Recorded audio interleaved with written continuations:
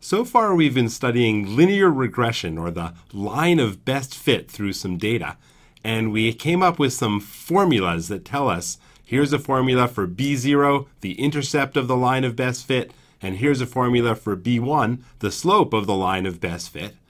Now, whenever we come up with a formula like that, you should be wondering, how much uncertainty is there in those values? That is, do we know that the true intercept and slope are exactly what the formula says? Or maybe we're not quite sure and there's some uncertainty, and maybe we've got the data world values of the intercept and slope, but maybe there are some underlying theoretical values from the theoretical world, and there might be some uncertainty about them. So let's consider that. To set it up, let's first of all concentrate on the slope, because that's usually more important. And we have a formula for the B1, the regression slope that we get from the data. And the question, as I said, is what's the uncertainty? Can we get confidence intervals? Can we do hypothesis testing for the true value of the slope? So for this to make sense, we have to imagine that there's a theoretical world with a true underlying slope, which we'll now call a beta 1 to distinguish it from the B1, which is the experimental or a data world. And now we want to say, how close are these things to each other? That is, we got from our data in that formula, we got a data world value B1. How close is that to the true theoretical underlying value beta 1? Well, there's a very important fact that we're not going to justify here, but it says that this coefficient for the slope, it also satisfies a sort of a t-distribution. And indeed, if you look at the experimental value B1 minus the true theoretical value beta 1 and divide by a certain standard error of B1 that we'll talk about in a sec, then that also has a t-distribution, kind of like those confidence intervals and hypothesis tests that we did before. In this case, it's a t-distribution with n-2 degrees of freedom. We kind of lose 1 degree because we don't know the slope and lose another degree because we don't know the intercept. Anyway, it's just a fact for us that this formula has a t-distribution with n-2 degrees of freedom. And that standard error involved, well, that's a very important quantity for doing things like confidence intervals and hypothesis tests. And it turns out to be given by this crazy formula here. So the square root of the sum of the residual values, EI squared, divided by a square root of n-2, that same number of degrees of freedom, times the sum of the xi's minus their mean squared. So this is the formula that we're going to use.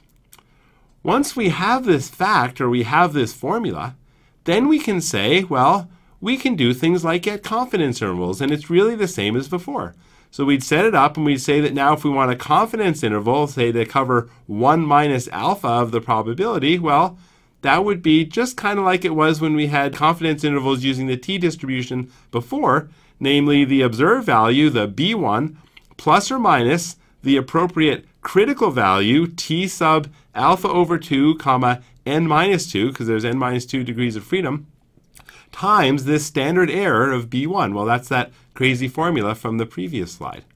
So now we can say, well, let's do that skeletons example again. So that example of a regression that we had from the previous lecture. And there, remember, y was the age differences, the difference of the estimated minus the actual age of the skeleton at death. And x was now the BMI, the body mass index. And we had this data for 400 skeletons. And then we can say, well, in the experimental world or the data world, we computed a slope which was equal to B1, and it was plus 0.41. Then we compute, first of all, if we're going to compute that standard error thing, we have to compute the sum of the EI squareds, and that you can just compute or get a computer to compute it. It worked out to 78,132. We also have to compute the sum of those squared deviations of xi minus x bar, and that worked out to 8,992. And also we need that critical value for the t-distribution. Well, since it's a large number of degrees of freedom, it's probably pretty close to that usual 1.96 for the normal, and in this case it's actually 1.97, just a little bit higher.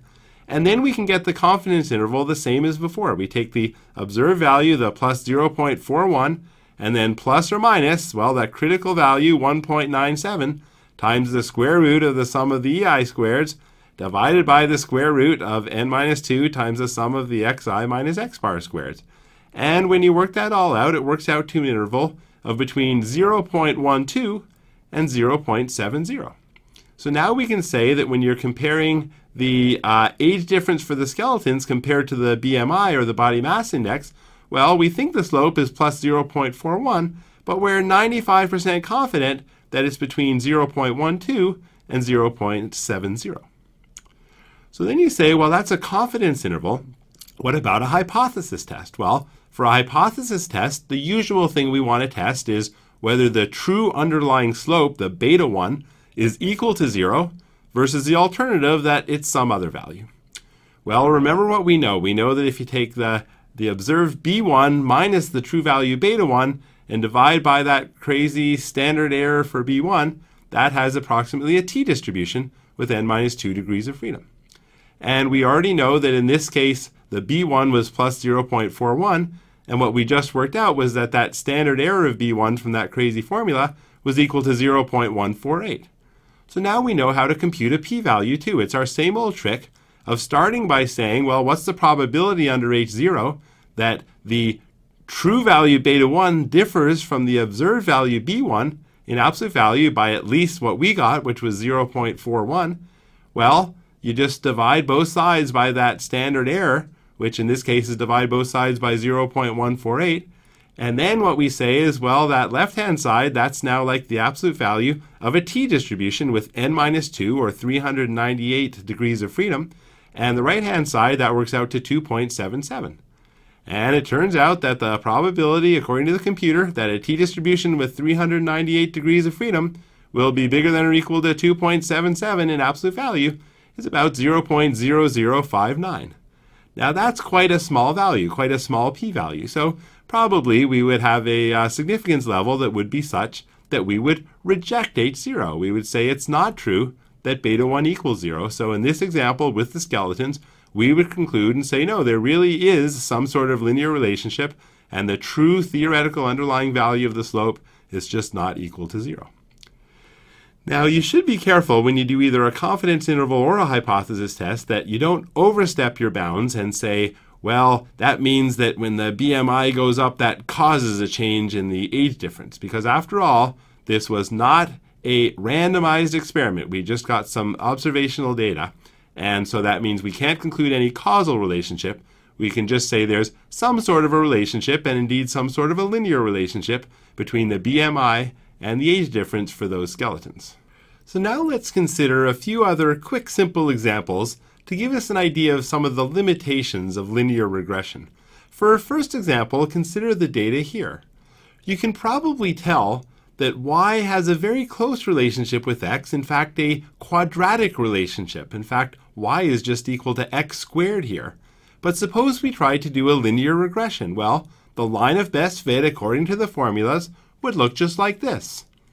So it's doing its best to try to fit all these different data points, but it's not really telling us much. It's a flat line.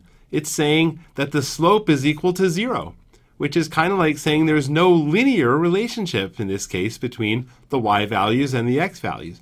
And yet we know there's still a very strong relationship. It's just quadratic. So linear regression by itself is not enough to tell us about the relationship in this case. For a second example, let's look at 4 different sets of data. In each case, there's 11 different points, 11 different x's and 11 different corresponding y's. And this is a famous example that tells us 4 different graphs. And in each one, you might say, well, what's the line of best fit or linear regression going to look like? Now, these 4 different sets of data look pretty different. One of them looks like a nice linear relationship. One of them looks like a curve. One of them looks like most points on a line, but one of them way up. One of them looks like all the points kind of squished on top of each other, except one way off in the corner. And yet, if we look at the line of best fit, it's exactly the same in each of these 4 cases. Furthermore, the mean of x is the same in each of these 4 cases, and the mean of y is the same in each of these 4 cases. And furthermore, the correlation between x and y is the same in each of these 4 cases. So this is a classic example to say, even if you know the means and the variances and the correlations and the lines of best fit, you still don't really know everything about the data and about the relationship between it. And sometimes you just have to graph it and look at it and think about it. For one final example, let's look at this set of 5 points, so 5 x values with 5 corresponding y values. And this looks like a pretty good relationship, pretty linear relationship. And indeed, if we graph a line of best fit, it goes pretty close to the data points, kind of like this. Suppose now we add one more point, a 6th point, down in the right corner like this. Well, we haven't changed the data that much, we've just added one new point, and yet if we look at the line of best fit now, then it's the purple line instead of the red line. And it's quite different, and this is a way of telling us that linear regression is not particularly robust or resistant to outliers, and if you put in just one or a few points which are very different, that could change rather significantly the line of best fit and thus the slope and the perceived linear relationship. So whenever you're studying linear regression, you should always keep in mind that maybe there's just a few outliers or a few unusual values which are skewing your sense of what the true relationship is.